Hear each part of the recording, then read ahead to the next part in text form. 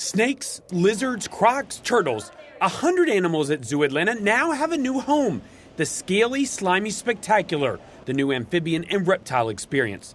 The new 14,000 square foot facility that includes 9,700 feet of handcrafted rockwork and 60,000 gallons of water replaces the old World of Reptiles building at Zoo Atlanta.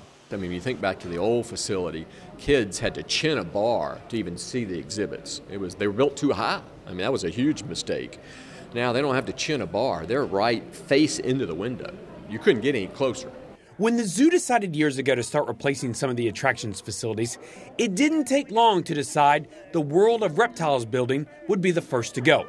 It was 50 years old. Half of it was closed off to the public, and King admits it wasn't the most inviting facility.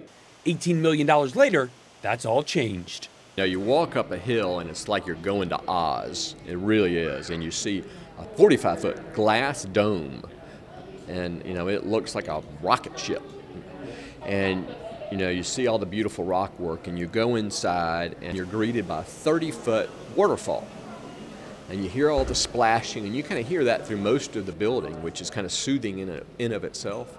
And then guests get to explore the natural exhibits, complete with digital kiosks where guests can get more information, play games, answer animal questions, and even create their own reptiles. You go face-to-face with a crocodile, a Cuban crocodile. Then you go through a few different kind of exhibits that are all representing a different part of the world. You go through a desert, and you feel like you're in the desert. The animals will rotate through the exhibit, so the snakes and turtles you see one day might be different on your next trip.